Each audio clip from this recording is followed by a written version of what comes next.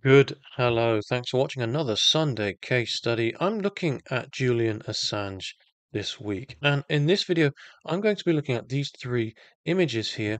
And I'm going to be paying particular attention to what we can see in his hands pertaining to how potentially honest this person is, what the kind of character, what we're seeing in his palms, what sort of a person he is, and also I want to look at what's in store in terms of his future. How long has he got left? Can we see this, and in what way is this displayed in the palms?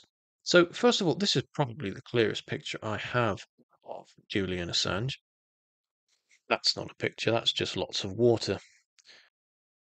I don't know about you, but the first thing that I notice here, the thing that really stands out for me, other than the fact we have an exceptionally long Mercury finger, and it's not crooked by any means, it kind of veers away from the rest of the fingers, which shows us, a need for freedom of action. There is a sense of courage here. There's also a possible feeling of abandonment issues, potentially. It's a sign of um, emotional sort of abandonment. And I think I strongly feel that's linked towards his father. And I see a great distance between Jupiter and Saturn at the base of the fingers here, not necessarily in this image. Where can we just here look at that? It's clear.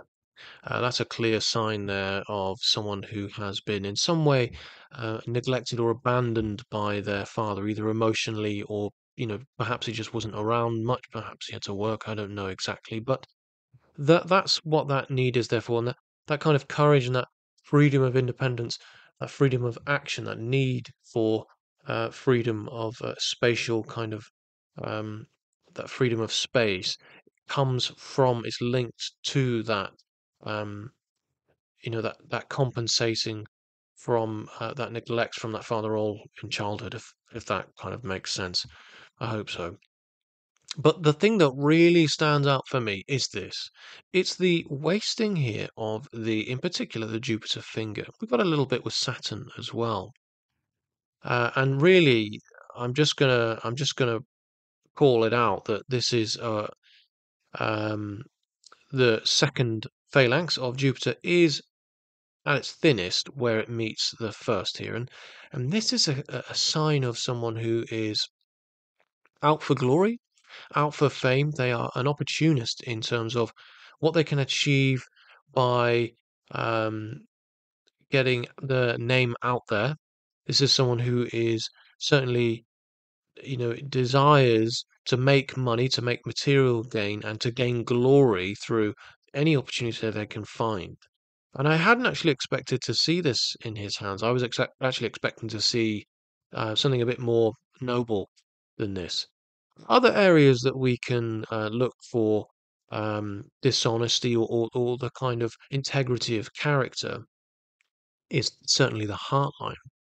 Now, what I would like to see here in someone who I would think is sort of noble and upright and honorable, someone with a clear conscience, is a heartline that clearly and deeply, without obstruction and without sort of a derailing, without any kind of pitting or um, fragmentation, islands, darkening, without any kind of defects seen in the lines at all, a heartline that reaches up towards the middle of Jupiter and Saturn. That shows the self and duty and honor and that contribution towards everyone else. So it shows an equal balance of both. That's where I would expect to see the average heartline, and it rises in a neat curve, a neat arc upwards like this. That curvature shows that capacity for consideration, kindness, caring, empathy,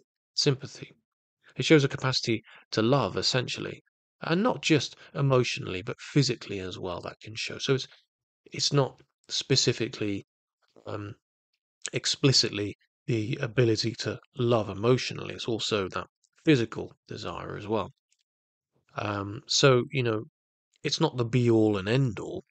The depth and shows that power of feeling that you know as well, the depth of that heart line. And we certainly see some of that here. But what we do see here, and this is a little bit disconcerting actually, is that the heart line is quite wavy.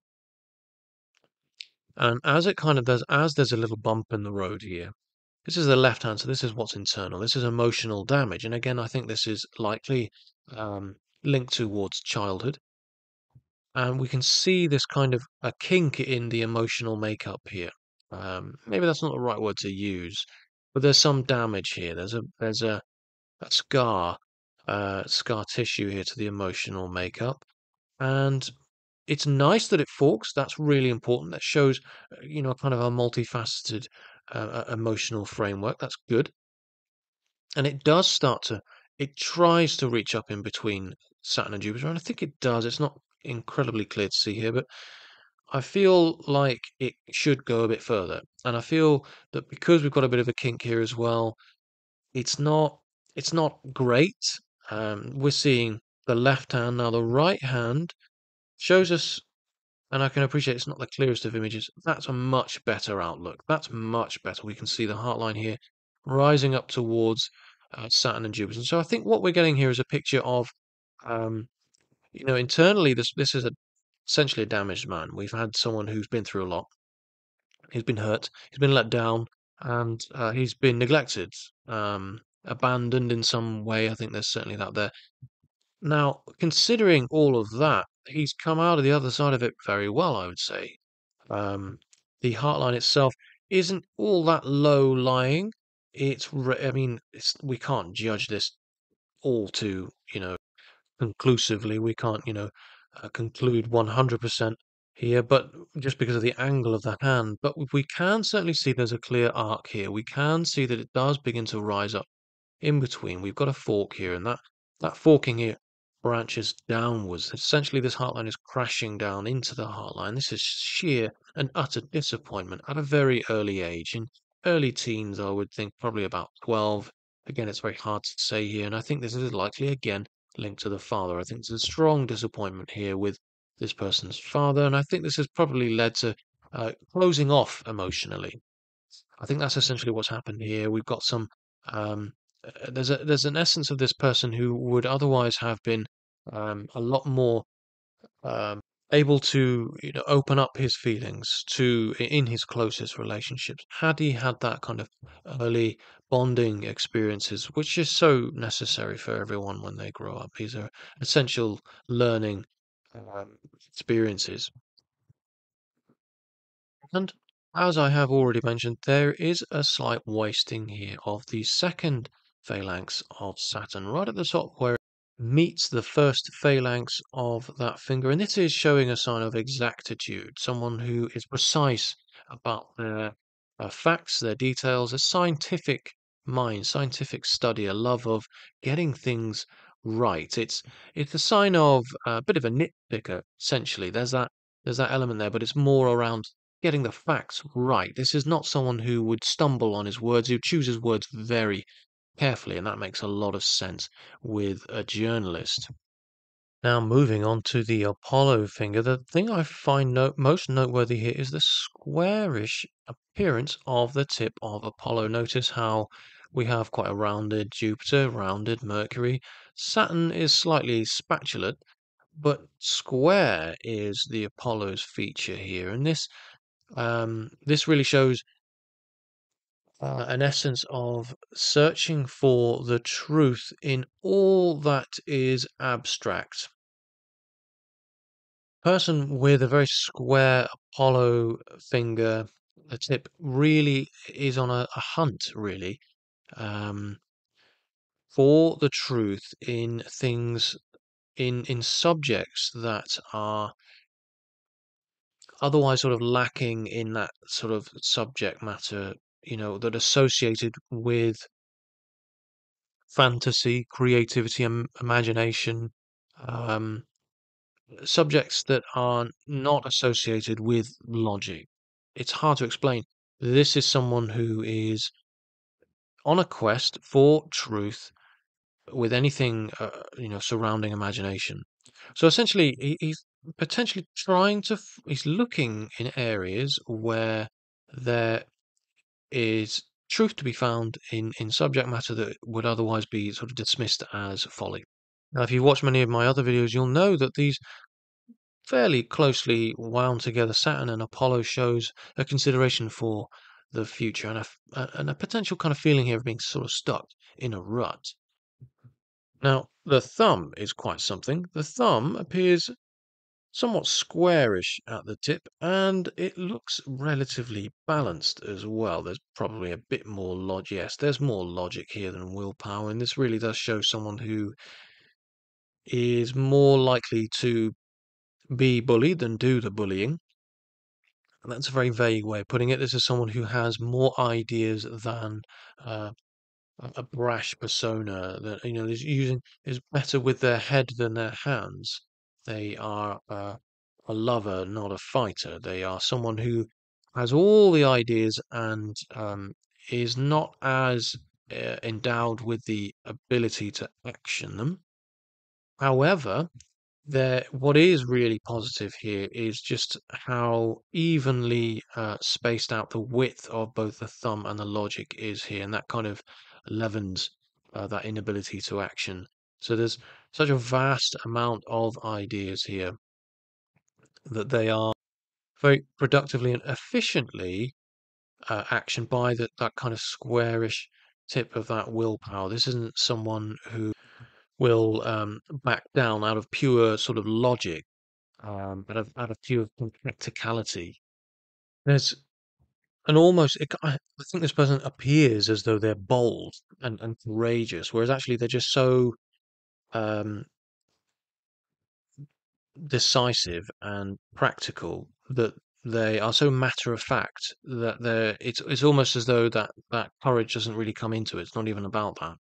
So whilst this person might have more logic than will, where this the squareness of the thumb makes up for this in its realistic, decisive, and sheer strength of there's an extra sort of strength of will there. There's an endurance there because that kind of reasoning overpowers um, that lack of will, if that makes sense. So we don't need that extra length. We've got squareness to make up for that. Wherever we see squareness in palmistry, we see that practicality, that rationality, that the realistic thought and that kind of pragmatism. We see practicality overriding. Squareness, you'll always see it with that kind of truth, the duty, honor, loyalty. And so that's what this kind of stands for, that kind of all those things. And so a person with a square thumb, you don't see it all that often, really. Um, and I just sort of stalled because in my head, and then I thought for a second, well, the thumb appears more square on the right, and that would mean that he's right-handed. But that square thumb creates that reliability about a person. Their character is reliable. This person's word is something you can rely on. That's what that shows. And so a person who has that kind of trait picks up reliable friends and probably few. I wouldn't have thought that many friends. Now, on that note, although the friends that this person does have, he can certainly rely on as well. I wanted to look at the lifeline and how closely it kind of cuts in towards the Venus mount. And the reason why I want to do that is because I kind of want to see um, the capacity of how close this person's environment is. And the left hand, I mean, that's pretty average, really. That's not the best image just because it kind of cuts off at the bottom. And this is not a very clear image, although it's good for the hand shape. Mind you, this image isn't all that good either. But this image is pretty good. And actually, what I was expecting to see is a really closed off lifeline here, reducing the size of the Venus mount, reducing this person's social sphere. I'm not sure I'm getting that, but again, the angle of this image isn't the only one that is reliable. It's this one just because of the clarity. It's not really all that good. So let's just move on. I have seen a very square um, Saturn finger on the right hand just here. That's looking pretty square. And you might be able to guess actually with some of the things I've already said, that squareness is reliability, it's truth, and it's duty, it's honor. And this is the finger of duty and honor. So it shows a strict conviction of doing the right thing, of following through with essential um, duty. It shows clear lack of ability to be corrupted. And if you look in this image here, you can see, again, you can see this clear spacing here at the bottom of Jupiter and Saturn. But look at now, you can really see the squareness of Apollo there on his left hand. But look at the length of Apollo. And again, this coincides with that kind of the wasting of the second phalanx of Jupiter on his left hand just here. Look at just how long Apollo is altogether. And this again, this is reputation, this is glory. So although this is someone who is certainly on a quest to find the truth in all things that would otherwise be regarded as nonsense, this is someone who won't back down in that quest for truth. They will do everything, they will stop at nothing to reveal truth, to expose those who are hiding the truth out of a very sort of strict but realistic and decisive sense of a code, a moral code of honor and duty. At the same time, this is not a completely selfless act. This is someone who is doing it because they are in a grand pursuit of reputation and glory. This person is um, quite vain in that way. But, it's not altogether bad because it is intertwined with this high and quite strict moral code at the same time. The Mercury finger is overall, it's pretty straight. There is a slight kink here, and we see a little bump here, and there's nothing wrong with that. This person certainly desires the physical appreciation of the opposite sex. And there is a slight curvature here. Mercury, the tip, is well developed. We've got here certainly someone who's very able to persuade. Um, and actually, what I was picking up on earlier about this thumb here, there is in some way a lacking of tact for diplomacy. So it's sort of kind of just a bluntness about his displaying of his findings, which he is so um, factually astute with. There's no room for balancing or measuring his sentences. It's pure fact, and if you can't handle that, well, that's too bad. The truth sometimes a fat pill to swallow, and it's going to stick in your throat, and I don't really care. It's not about you. But although the Mercury finger is ever so slightly leaning, this does provide some diplomacy because it's that extra ability to kind of see things from another angle. There's that persuasion, that ability to kind of get inside someone's mind a little bit in order to kind of get them to see your point of view. So there is that there. But what really leavens that potential for um, corruption, because that's what it is. When we see the little finger bending, that's the potential for corruption. It's only the one sign here I'm really seeing. The length of the Mercury finger leavens that. And because we have an exceptional length here, then, it's not really fair to say that this is, any kind of corruption.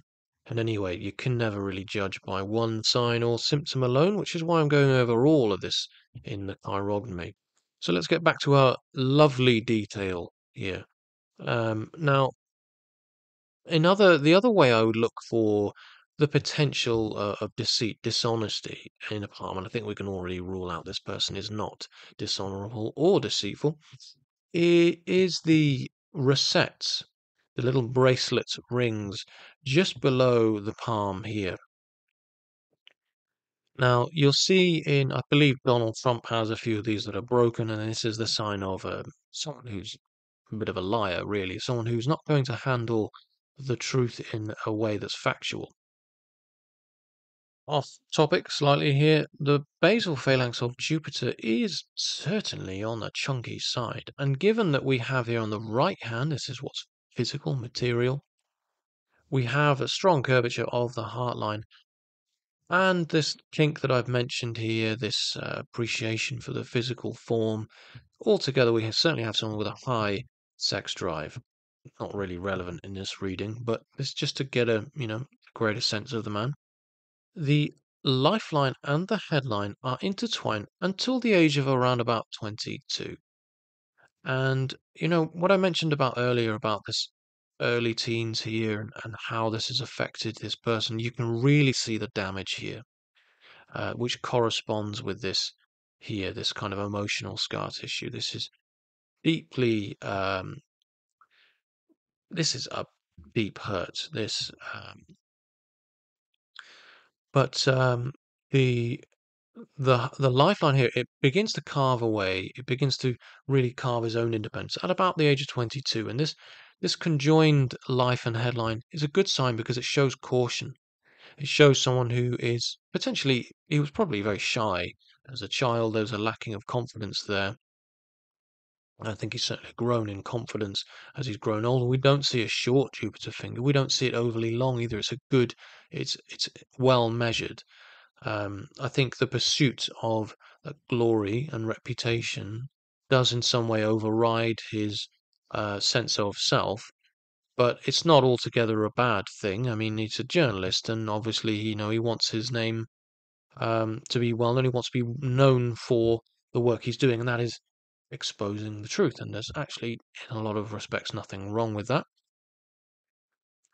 Um, the the headline and the heartline are very spaced apart, and this shows an open person. What you see is what you get.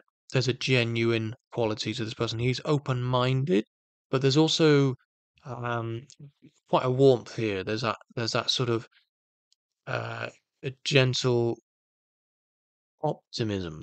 That's the word I'm looking for. This person he's going to give everyone the benefit of the doubt. That's what this person will do, without a doubt. This is someone who will give everyone a chance, regardless of what is even being said about them behind their backs. If it doesn't matter, this person will judge them by their own actions from and what he sees. This is not someone who will listen to gossip and hearsay, although he will certainly investigate. So I'm going to get right to the crux of it. Now, this is what I found most prominent here, and this is actually the reason why I wanted to make this video, this bit of information I'm going to reveal here, and it's only really visible in this image. And I can see here at the bottom of the lifeline, we have a doubling of the Mercury line. This is someone who is thinking very carefully about their health. They're very scared for their own safety. That's what this is showing here. We have here an escape line, which is linked to this health. So there's a feeling here about them being displaced and how this might affect their long-term health, shall we say. Now I'm being diplomatic. Now, where this Mercury line, the doubling of the Mercury line here, attaches itself to this escape line is on the lifeline. It's all kind of merged and mixed in and part of a greater meaning. It's all part of one uh, inclusive meaning. It meets the lifeline at the age of, I'm going to say about 65, so possibly 63, something around that age anyway. So right now, Julian Assange is 52. And so what we can expect to see is, I mean, it's a bit of a difficult one because this is his left hand. This is how he's thinking and feeling about this is what he expects really to happen. So he's anticipating um, to essentially never really have his freedom and this is linked to his health. His, he worries that he's going to be assassinated, essentially, um, and this it's kind of a sign of a potential sort of you know defeat. There's a feeling of defeat here. Um, what I do find particularly interesting, and I can't quite work it out or make it out, and it looks like a triangle here on the lifeline, and there's a little line that kind of comes down here, and it meets this. It looks as though to meet this escape line. And actually, what I think this is it looks to me like I'm going to say about the age of 30.